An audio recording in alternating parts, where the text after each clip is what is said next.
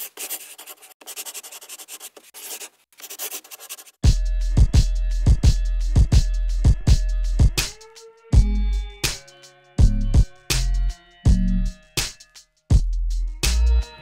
this week's Transworld Motocross How-To presented by Bike Bandit, we're gonna pack bearings. Pack and grease your bearings, you're gonna need a couple of tools. Obviously some nice Maxima waterproof grease will do the trick, and then a bearing packer. You can find these at just any automotive supply place, you know, Pep Boys or AutoZone, any place like that will have them. Just make sure it's face down inside the packer. Slide the little plunger over it. Kind of work it back and forth or in like a circular motion. Pull your plunger back out. Kind of look over your bearing. Now, right now it just looks like there's a bunch of grease on it, but it actually needs to go quite a bit further.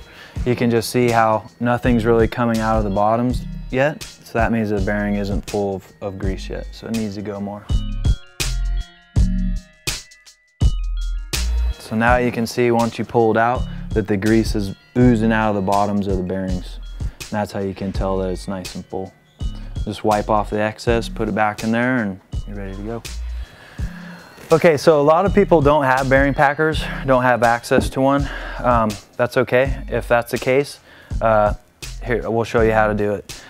Basically just same thing, grab your brand new bearing, get a big healthy palm full of grease.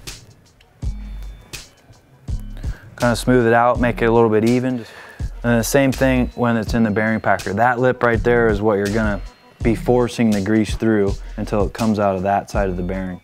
So then turn that down, try to just get the edge of the bearing on the bit of the grease and just kind of force it down inside the bearing. This takes quite a while, and kind of just brush it off of your hand. So you notice you have like a clean portion of your hand where it used to be grease filled. You'll start noticing that it gets to the bottom. So then just repeat that process all the way around the bearing until it's completely full of grease.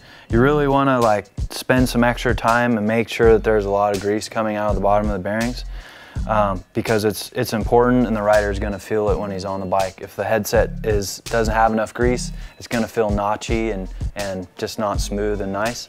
So just make sure you take your time and get a lot of this grease inside this bearing.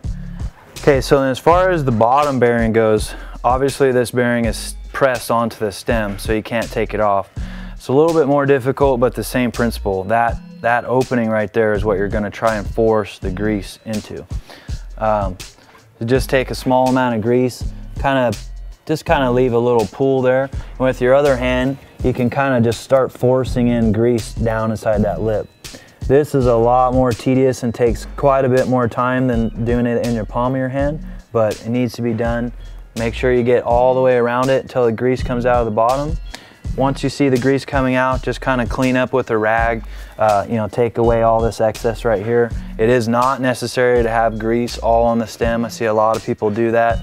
It only rides on this bearing, on that face, and on the other bearing that's there, right on those two races that are inside the steering stem. So again, you do not need grease all on the stem. Once you clean it up, put it back in the bike and you're ready to go. So now you know how to grease and pack your bearings, and that's going to do it for this week's Transworld Motocross How-To presented by Bike Bandit.